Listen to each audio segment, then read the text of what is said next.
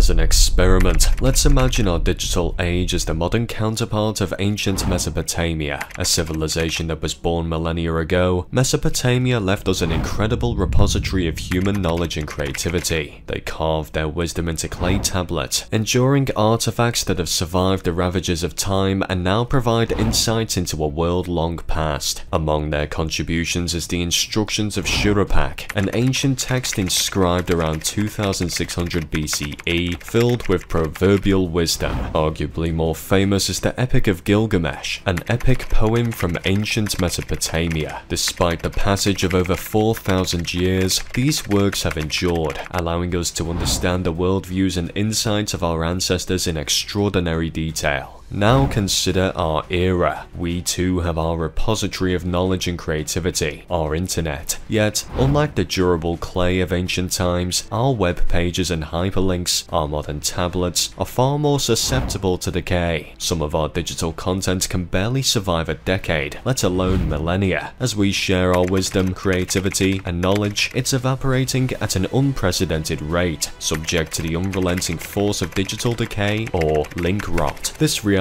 raises a sobering question. Thousands of years from now, what will remain of our culture, our knowledge, and our stories? Will our epoch be remembered as a digital dark age, a time where data and information disappeared into nothingness? Or will we find ways to preserve our wisdom, to ensure that our epics of Gilgamesh stand the test of time? We are at a unique juncture in human history, where the information we generate is both colossal in volume and temporal in nature. The challenge of our digital era isn't just about creation and innovation, it's also about preservation, about ensuring that our creations don't vanish, lost to future generations. The internet started as a vast, uncharted digital frontier, a sea of potential for innovation, opportunity, and connection. In the early days, it was an exciting new world, a platform for people to explore, create, and connect in ways that were once unimaginable. This period of rapid evolution and expansion saw the birth of services we now take for granted: email, search engines, and e-commerce platforms. The social media revolution was a critical part of this growth. Platforms like Facebook, Twitter, and Reddit became popular venues for sharing ideas, disseminating information, and expressing human experiences on a global scale. They revolutionized communication, enabling conversations that crossed borders and broke down cultural barriers, opening up opportunities for individuals and businesses alike. However, like any technological evolution, the landscape of the internet has inevitably changed over time. The explosive growth of these platforms has slowed as the market matured, and challenges have emerged that affect user engagement and loyalty. In this ever-evolving landscape, a subtle yet impactful phenomenon is playing out. Data is dying.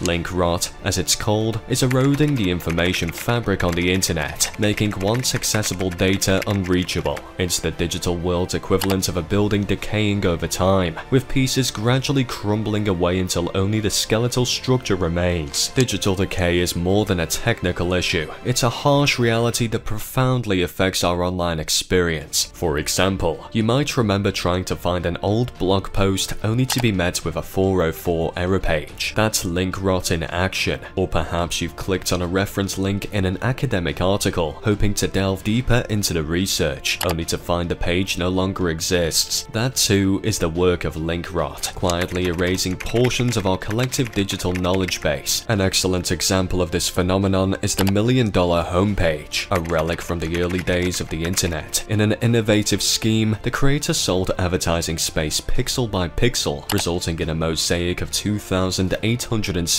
embedded links. Over a decade later, only about 2/3 of these links remain functional. A total of 547 links now lead to the dreaded page not found error message, and 489 more direct users to completely different domains or domain resale portals. Many of the remaining functional links now lead to domains that are either up for sale or stripped of all content. This digital erosion does not discriminate. Major institutions such as the Harvard Law Review, Review, the New York Times, and even the Supreme Court have fallen prey to its effects. These entities rely heavily on the internet to disseminate information and create lasting records. However, link rot erodes the reliability of these digital resources over time. When they cite online sources in articles, opinions, or reviews, they create hyperlinks to the original content, allowing readers to delve deeper into the topic. Over time, these links can become broken or outdated due to the various reasons, such as changes to the website structure or URL, or the websites going offline altogether. This results in readers being led to dead ends, error messages, or entirely different content, rather than the original intended resources. This not only disrupts the flow of information, but can also lead to confusion and misinformation. Given the vital role these institutions play in academia, journalism, and law, the impact of link rot can be far-reaching. It can degrade the integrity of the work and lead to a loss of historical and scholarly data. This can be especially problematic for legal and academic research that relies on precedent and historical accuracy. Indeed, as we grapple with the issue of digital decay, it's encouraging to see initiatives like perma.cc springing into action. Developed by the Library Innovation Lab at Harvard Law School, perma.cc offers a glimmer of hope. The tool is designed to create an archive snapshot of a specific web page at a given moment in time. This snapshot, or freeze, results in a permanent record that remains accessible, even when the live web page changes or goes offline. Interestingly, this solution provides a vital lifeline in the preservation of digital data and could offer much-needed resilience in the face of digital decay. It's an especially pertinent solution when we consider platforms like Reddit, which stand as a vibrant microcosm of the internet at large. Reddit's current predicament, triggered by its decision to change for API access, offers a distinctive perspective on wider digital challenges. This move risks alienating both developers and users, highlighting a broader issue of digital decay where digital data disappears over time. Reddit's situation combines immediate platform-specific issues with overarching digital dilemmas. These complexities go beyond the economics of data access or management of online communities. They make us question how to preserve our expanding digital legacy. Initiatives like perma.cc give us hope that these challenges are surmountable. The ongoing Reddit strike reveals a paradox many digital platforms face: a heavy reliance on volunteer labor for success. Reddit's diverse, active communities have drawn advertisers, making Reddit a monetizable platform. Yet, the strike could affect immediate revenue and its upcoming public offering, challenging Reddit's business model. The significant contribution of Reddit's volunteer moderators, equaling millions in annual labor, is an asset that can't be easily replaced, posing a threat to its profitability. Reddit's decision to change for API access has caused protests among developers and users. APIs allow developers to utilize Reddit's vast data resources for apps that enhance user experience. However, imposing high usage costs alarmed many developers, especially smaller ones, who fear the fees could be prohibitive. The impact of this decision could reach beyond developers to the user base. If protests escalate and users abandon the site, it may encounter digital decay. User data, though not immediately deleted, might decline in accessibility over time, similar to link rot, where hyperlinks become obsolete as target web pages change or get deleted. A long-lasting strike could lead to a less vibrant Reddit, as the platform's ecosystems rely heavily on user-generated content and community moderation. The strike could trigger complications like reputational damage, potential revenue loss, and a decrease in market share. Reddit's handling of the situation could set a precedent for other platforms relying on API usage and community moderation. Addressing internet link rot requires a collective approach, including technological solutions, archiving initiatives, and rethinking data storage. Despite tech advances, digital storage can become unreadable in years. Archivists face the challenge of dealing with vast amounts of continuously generated information. Institutes like the University of Basel's Data and Service Center for Humanities are developing software for future data readability, but resources are limited, and data formats keep changing. For example, NASA struggled to read its Apollo-era lunar dust data due to obsolete equipment. Software's limited lifespan means older files might become unreadable with newer software versions. Efforts to future-proof software face obstacles like licensing issues. Efforts to ensure knowledge longevity have seen mixed results, with the Internet Archive battling a lawsuit and the Text Encoding Initiative maintaining text encoding standards since the 90s, yet no definitive mandate exists on a long-term data storage. A similar scenario is unfolding in another major social media platform, Twitter. According to a forecast, Twitter is predicted to lose over 30 million users in the next 2 years due to rising concerns about technical issues and the spread of offensive content. It seems that as these online communities evolve, users are finding the platforms less appealing, resulting in a gradual decline in user engagement. The decline in Twitter's users might seem unrelated to our earlier discussion about Reddit and link rot. However, these situations share a common thread: the question of what happens to data when users leave or when platforms undergo significant changes. Elon Musk's stewardship of Twitter illuminates this digital decay further. User engagement is crucial to social media platforms, generating data for insights, advertising, and more. Yet, a continuous series of disruptions, coupled with technical faults, has begun to erode Twitter's user base, reducing the steady stream of data these platforms thrive on. An 8% drop in web traffic, a decrease in active users, and high-profile departures of top brands. These aren't just statistics, they symbolize a shrinking digital ecosystem, an online space suffering from data decay akin to a web page succumbing to link rot. A privacy breaches incident like Twitter Circles, where tweets intended for a selected audience were made public, further highlights data integrity issues, potentially accelerating user attrition and subsequent data loss. Twitter's CEO, Elon Musk, announced plans to delete accounts that have been inactive for several years to free up abandoned handles. This action mirrors Twitter's policy that requires users to log into their account at least once every 30 days to prevent permanent removal due to the prolonged inactivity. Much like the Reddit blackout, where content may potentially be lost if the protest results in permanent community closures, Twitter's purging of inactive accounts also leads to data loss. As these inactive or deleted accounts disappear, so does the data associated with them, contributing to a form of digital decay or data rot. Both Reddit's and Twitter's situations draw attention to the wider challenge of preserving digital data. As users leave platforms, whether due to protest or inactivity, their data also vanishes. It underlines the transient nature of digital content and the importance of finding solutions to prevent data from rotting away. Whether it's through tools like perma.cc, which creates archived versions of web pages, or other preservation strategies, it's clear that this is a crucial issue that the digital world needs to address. Let's look at Imgur, an image hosting platform favored by millions of internet users worldwide. Its ease of use and democratic accessibility have allowed it to become an essential part of the internet's fabric, spreading information and entertainment alike. Yet, its recent changes in terms of service have made us confront an unnerving possibility. What happens when online data dies? Imgur's new policy, focusing on eliminating old, unused, and inactive content that is not tied to a user account, seems pragmatic on the surface. The driving forces behind this decision, efficiency, bandwidth, and server space, are typical factors any tech company must grapple with. They're operating in a digital world where resources, while vast, are not infinite. Streamlining their operations by removing what might seem like digital detritus is an understandable move. However, we must consider that the reach of this policy goes beyond mere technical or business realms and seeps into social and cultural ones, raising concerns that are more complex and far-reaching. Imgur, for many users, has served as more than just an image hosting site. It has been a digital time capsule, a massive online repository where a vast range of content has been stored. These digital fragments, spanning from humor-filled memes to comprehensive guides, have painted a diverse and rich tableau of our collective online journey. This repository can be likened to a digital library of Alexandria, an embodiment of shared human knowledge and experience. The impending purge puts this digital chronicle in peril. We stand to lose not just the light-hearted or contentious content, but also a myriad of valuable educational resources that may not have been accessed recently, but still hold immense value. The knock-on effect of this policy is daunting. It isn't confined to the users directly interacting with Imgur, but reverberates through the wider web ecosystem. Numerous platforms, websites, blogs, forums, to name a few, have been heavily reliant on Imgur for image embedding and linking. This reliance means that the blow from the purge will land far from where the initial punch was thrown. Links, once leading to rich content, will now open up to desolate voids. Images, previously embedded and enhancing the narrative, will simply vanish, leaving behind blank spaces. This, in essence, threatens to tear the fabric of the interconnected web of online information. The ripple effect of this decision is immense. It's not limited to the direct users of Imgur, but extends to countless websites, blogs, and forums. These platforms, which have relied on Imgur for image embedding and linking, will bear the brunt of this purge. Links will lead to voids, embedded images will vanish, and the interconnected web of online information will start to unravel. A similar upheaval is underway at Google, the tech giant that shapes much of our online experiences. Their updated inactivity policy threatens to delete accounts that haven't seen users for 2 years, wiping clean the associated data. Google's reasoning revolves around security measures that abandoned accounts tend to lack updated passwords or two-factor authentication, rendering them vulnerable to hacking and misuse. This sweeping change extends beyond mere email accounts. Google's vast product ecosystem, encompassing everything from cloud productivity tools to photo storage services, falls under this policy. This means that the myriad of photos backed up from your Android device, stored in some forgotten corner of Google's cloud, now teeters on the edge of extinction. If we weave these narratives from Imgur, Reddit, Twitter, and Google together, we stumble upon a shared theme. The digital data we create, interact with, or even depend on is surprisingly transient. For years, we've held on to the confronting notion that the internet immortalizes data. However, these recent developments serve as stark reminders of our digital data's ephemeral nature. The dynamic digital ecosystem we've become so dependent on is as mutable and transient as the world it reflects. Whether we're dealing with significant policy shifts from tech powerhouses like Google or Imgur, or grappling with the turmoil of managing platforms like Twitter, the ceaseless generation, interchange, and expiry of data carve out a digital lifecycle. This lifecycle is constantly in flux, compelling both users and organizations to perpetually adjust, reevaluate, and redesign their online conduct and data handling strategies. As we traverse this digital terrain, it's essential to acknowledge that data, like everything else, experience a life cycle. It has the capacity to grow, transform, evolve, and indeed even perish. With this understanding, we should endeavor to manage our digital footprints conscientiously, bearing in mind that our contributions to this expanse digital repository may not be as everlasting as we'd like. Our narrative, therefore, revolves around digital impermanence, the necessity for prudent data stewardship, and the incessant evolution of the online realm. In contemplating our digital environment and the looming danger of link rot, our objectives must extend beyond mere creation and innovation. We should also prioritize preservation, combating digital decay to prevent our contemporary sagas from slipping into obscurity. In doing this, we protect our epoch's contribution to the annual of human knowledge and culture, ensuring that our digital impressions stand the test of time, enduring for generations to come. To close, the battle against data rot is a critical facet of our evolving digital existence. As we continue to create and store information in vast quantities, we must remain vigilant in our efforts to protect and preserve it. Data, like the civilizations of old, can fade away without careful stewardship. The challenge lies not only in generating and storing data, but ensuring its future accessibility and readability. The fight against digital decay is our fight, a fight for preservation and accessibility, a fight to keep our digital legacy alive. Only then can we ensure that the chronicles of our time, recorded in the language of ones and zeros, remains a lasting testament to our era. If you enjoyed this video, don't forget to give it a like and share, and keep watching our channel for more interesting and informative content, and good luck.